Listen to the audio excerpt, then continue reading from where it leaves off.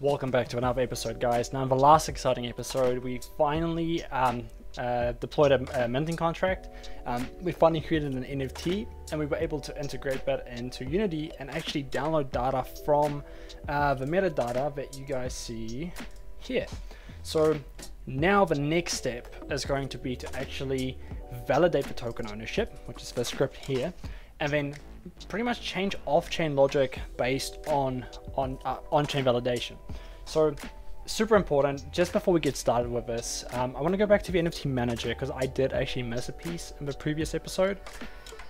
After we get the balance and we check the balance and do stuff based on that, this is the token URI. This is a very good point to talk about as well. This entire function is based around getting the information from this URL. We want to deserialize it or break it down into chunks and get the JSON information. We want to be able to grab every bit of information here, which is what we effectively do with this function. Let me just minimize this.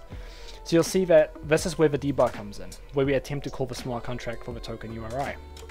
We're going to call the URI method, which is again just a read method, same as before, and we've actually done this here before already. So we're calling this method, we're sending a token to check, which is token ID 1, or whichever token ID you create and then call on the front end here. And then after that happens, it's going to spit out the token URI, which we already know what it is. We know that it's that like IPFS.chainsafe one. The next step then, after we fetch that URL, is to actually create a web request, the standard Unity web request, to deserialize it. After we deserialize that URI, we can use JSON convert to deserialize the object itself. So this little string right here, which will then spit out these bits and bobs of information. So like the token name, the description, the image, the score multiplier, which you would have seen in the JSON URL. Now, it's super important to remember, whenever you work with these bits of information, whether it's like JSON involved or you need to deserialize an object, always create an object class. So you'll see here that this is our JSON class that we need to use to fetch and matching data. It's super important that these here need to match the actual. They need to match this. It needs to be name, it needs to be description, it needs to be image, it needs to be score multiplier. So if you've got something like damage, you would pretty much do something like this and rename this to damage. Like it just has to match. It has to match what you're trying to fetch. Let me just save it again. And so with this class, token data, after we get the URI, we create this, where is it gone now? This token data variable called token data, and we declare it as a JSON convert deserialized object, token data, and we use the system text encoding just because we are using the web requests handler to get that information. So usually this isn't necessary, but because we're dealing with IPFS, it's a bit of a hassle, so we need to use that. That's why this looks so extreme. But after you do this one-liner here, you'll have access to all the information that you need. And you can even do this in bulk, so you can just do like a for loop if you've got multiple tokens that you want to go through as well. That's kind of like the biggest thing. And now you may be wondering, where the hell did the Windows XP photo apply in game? Well, this is this function here. After we actually get the URI and we get the token image URL, which again is just another link, another URL. We then go again and we use a Unity web request and we get the texture using that URL. The URL that we're passing is the token image URL here, which is the token data.image, which if we go one step back is this URL here.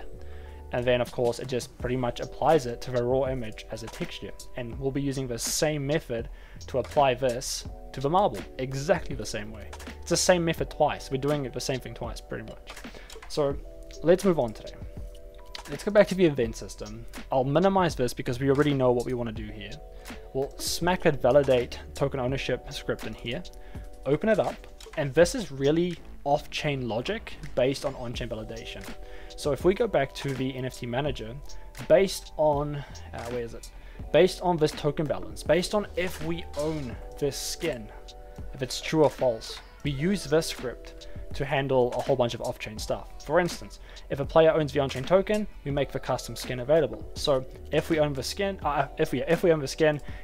we'll be removing everything that's related to minting, and we'll only allow the player to apply the skin to his little ball. Otherwise, if we don't own the skin, this is where the price comes into play. So you'll see that the token price from the NFT manager, that token price that you guys specified right here, so this token price right here, this is what's going to be used in that script to provide a price. So if I go play now, it's going to tell me that I don't own this NFT, which is fair, I don't. But if I go customize, I can unlock this for 2,500 balls. Perfect, that's great. Now, the very, very last step after this whole validation thing is to actually mint the asset. How do we mint this asset? Pretty easy question, right? So we've got another script here, which is our very, very last script for this tutorial. It is the mint asset. Now the mint asset is, again, quite a beefy script, but it is effectively just a write method. It's a write method for, where is it? This. Now, so far in this tutorial, we've done a few writes now, so you should understand that it's the same boilerplate code. We just change the arguments out and then refactor the function a little bit here and there to make it work. Again, the script is like 80% comments, so it might look a little bit overwhelming, but let's go ahead. Let's drop that mint asset script into the event system. Okay, so we are met with two things. And this ties into a previous episode when we first did a write to claim our rewards. There was no screen validation, there was no kind of status screen, there was nothing really telling the player what was happening. It was all just kind of happening in the browser, and it didn't look very nice. So what this script has, it actually has a transaction window object. So this has been here all along. We've never touched it because I kind of wanted to leave this to the end to show you guys what that would look like. So we need to assign a transaction window object and a transaction status object. Pretty straightforward. Let's assign it. If we go to the game object, we can go transaction window and then transaction, oops. Hang on, have I played myself? Okay, it's called TX status, so transaction status, TX status, which if you go to the left under the menu canvas, it's actually, there's a transaction window there. There's a game object that's inactive. It's this one right here, transaction in progress. That's a transaction window object, and there's a transaction status text object as well that you can just drag into the event system here. But now effectively what's happened, let's open this function. Let's go, yes, it's fine. This script is effectively used to mint. So the sole purpose of this script is to basically invoke that mint method to mint that token. So again, just leave this. This is just pretty much the editor stuff. You can play around with it if you want. But I also commented it in quite a bit of detail what the flow looks like. So we start off by transferring our custom currency to the specific address of choice. We check the transaction. If it's approved, we evoke the mint method, and the user then owns the skin and can use it in game. Now, there are better ways of doing this, but this is just, for this demo and this tutorial, the easiest way of doing it. So let's start off by calling a transfer from a connected wallet. So you'll see that I've got a function here called pay for skin, which is read. It's a read method. You'll see that we're going to be invoking transfer. So if we go back to Solidity here, our ball contract, our token contract, will be invoking the transfer function because we want to transfer our ball tokens from the connected wallet to our specified address. In my case, I'm using the reward pool so that when players purchase skins, that money goes straight back into a reward pool that people can use to claim if they have their rewards or whatnot. You don't necessarily have to do that, but for me, that means that this is all self-sustained, at least for the long run-ish. I don't know. In-game economics is a whole different conversation. But let's go back to Unity. Let's go back to the script. And you can see that it requires two arguments. Who will be receiving the amount of that you pay and how much. So for instance, the two will be the contract manager, or the reward contract, so my reward pool. But this doesn't need to be this. It can be your own wallet, it can be a private wallet. Who do you want this to go to? Then you've got the amount, which in this case is going to be the token price, plus of course our token decimals. Don't forget token decimals. Similar thing, hopefully this has like been drilled into your head by now. Create our contract data, and then we do a call. Because it's a write, we do call data. Again, read as call, write as call data. We pass 2 integers. A big integer for the amount, like we've done with like the get token and the claim rewards. We need to use big integer because it's too big to use an integer. And then the 2 is just the address here. Similar thing, leave gas limits as optional, value as 0 because it's not a chain native currency. And again, we'll just try to submit the transaction. So in this case, this transaction here is going to effectively have a player send his tokens to the reward contract. And because this new SDK has an await function already in here, it will await the transaction to be successful before proceeding, so, which is good, because the old one, you had to manually check it, and it was like a pain in the ass. But we can call this response, wait for feedback, and then pretty much just update the transaction status to say, look, the payment was sent successfully, please wait, and then we can invoke our mint function. However, if it fails because there's not enough currency or the player rejects the transaction, we can just call or invoke the failed transaction, which means it's going to spit out failed, and then that's pretty much it. Moving on, after the player sends his tokens, we'll be minting. Minting is exactly the same as the transfer because it's a write method. It's very generic. We just changed the method from transfer to mint.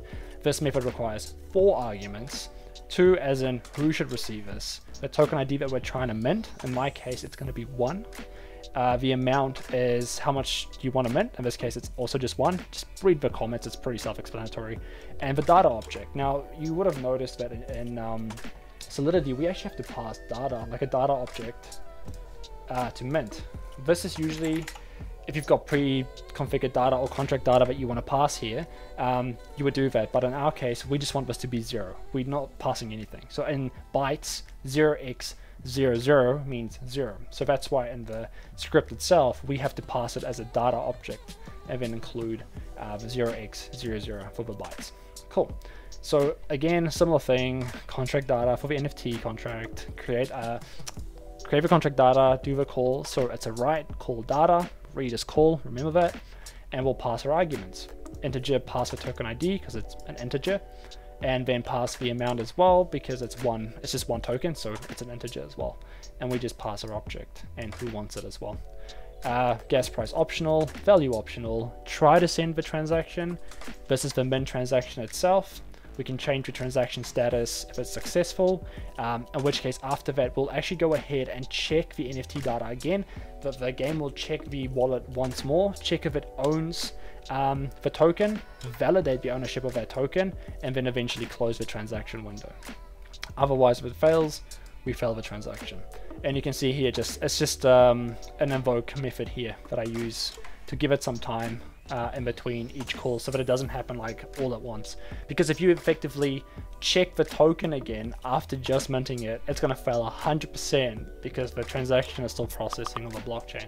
So let's just scroll down here. We've got the closed transaction window here, the failed transaction window here, and then just the validate balance. So all these things here are just kind of game-based logic. However, actually this is a pretty good one to know. This is just some quick dirty off-chain validation so that, you know, if someone doesn't have enough of like the off-chain currency, they can't actually mint the NFT. So we're really just basically enabling and disabling a button. In this case, the mint button. If a player's current balance, their current token balance isn't more than the price of a token. It's off-chain, it's not ideal, but it's just another layer of protection against people trying to brute force their way into your game. So let's try it. Let's see what happens when we actually try this. For that, I'm gonna leave this window here like so. Cool, give it a moment. Let's do this. Customize, we'll try to mint it. We'll see if it's gonna allow us to complete the pending payment. There we go, 2,500 BLS or balls. We'll confirm that. Go back here, it's going to ask us to do the mint because remember the flow, we pay first and then we mint. So it's received those tokens, which means we can now mint our ball. So we can go copy, go back, token mint successful. We should see apply happen any moment now. Anytime, yes, there we go. That means it's double checked the data and it's confirmed that we now own that token. Let's go ahead and let's apply this to the ball. Bam, look at that. We got a Windows XP ball. We're balling, boys. So you can do this for anything. You can create any amount of skins for your in-game assets and use the token metadata to pull that information in. Just super important to know that if we go back and we go play, you should see your ball in game now, and you can use your custom skin in here. So let's go ahead, let's get out of this. I just wanted to take you guys through one more bit here. In the menu canvas, in the customize canvas, under the panel there is an apply button. Just make super sure that under the event system you've got the correct method. In this case, the method we want to be invoking when applying a token is, where is it? This one right here. We want to invoke the invoke marble enumerator, which is this one right here. So if we go back into here and we check the apply button, I'll just screenshot this for you guys so that you know what's up. It's the NFT manager script, and under the NFT manager script there's a method called invoke marble enumerator. We need to assign this to that button in order for it to apply the skin that we've downloaded to that ball there. And then one last thing, you would have seen that whole token the whole pending transaction processing screen, the transaction window. If you go back to your claim rewards, you may have noticed that there was one bit in here that said to not touch the code down below that was commented out, because we needed to wait until the minting video, which is this right here. This would have been like this. You can safely go ahead now and uncomment this. So uncomment all the mint assets that you saw before. So this one here, if it's been commented like this, you can go ahead and uncomment it. What this will do is it's actually then going to go with it's actually going to show up the transaction window when you do the claim rewards as well. I've effectively kept it until the very end, just to kind of show you guys how you can add smaller components to help bigger components with Web3. For instance, when we claimed initially, if you go watch that episode again, there was nothing. Everything was being shown in the browser, which isn't great. So introducing a transaction window with a minting is super cool. It's a cool way of letting your player know what is happening. You know, is your transaction processing, what's going on with it effectively. But on this note, you guys have effectively turned this Web2 game into a Web3 game by finalizing your minting functionality today. I'll just conclude everything in the last episode for this series. But it's genuinely been a pleasure going through this. It hasn't been perfect. I would have wanted to be a little bit quicker and shorter, but these topics really do require some talking. Otherwise, it just doesn't make sense. Thank you for watching, guys. I genuinely hope it was helpful. If you liked it, please like and subscribe, and I'll see you guys in the final episode for this series.